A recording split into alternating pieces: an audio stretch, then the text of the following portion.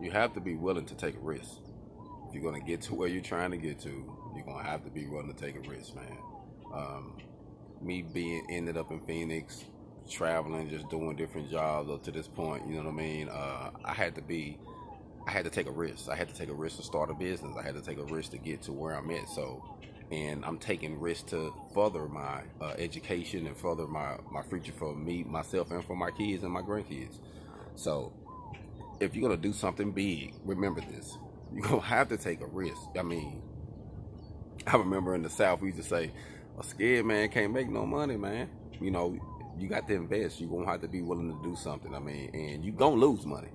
So don't think that you're gonna play some type of full move where you're gonna run through this thing and you ain't gonna invest no money, or you're gonna beat the system. Nah, you're gonna have to invest money. It takes money. This system is built on money.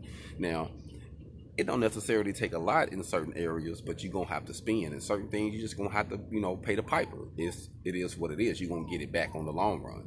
But keep that in mind. You know what I mean? Like during this quarantine times, I think a lot of people right now are realizing that, hey, I need to get me a side hustle. I need to start me a little LLC. I need to have me at least a little something on the side where I can bring some income in when things get slow. I can make up for my income, because all we know is earn income. That's, to me, that's the mentality we got to break as welders, as independent owners or whatever. We have to break that mentality of thinking that we have to work for our income.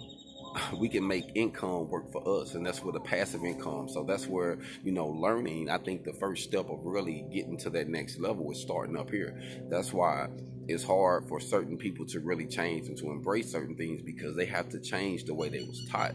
And a lot of times you're going to face some things you be like, man, I've been lied to. I was deceived. Why do they lie about this? So you have to keep from getting bitter and get better. Because once you get some knowledge of what's really going on with the system, life itself, what you was taught, it's going to piss you off, truth be told. But you can't allow it to get you bitter. You got to let it get you better. As we learn in life, we got to just embrace it and do better and better. And as you do business, you're going to realize that business can be real cruel. Business can be real violent in a way. You know what I mean? It can make people violent. You know what I'm saying? So you have to be able to learn the system. And you have to use what you got, man. I like to say that because a lot of times we try to go get things we don't need. Ask questions. Pay for what you need. Those consultations, those classes.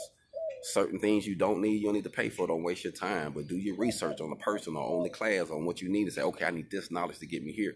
Get what you need so that way you can get there. Hold on.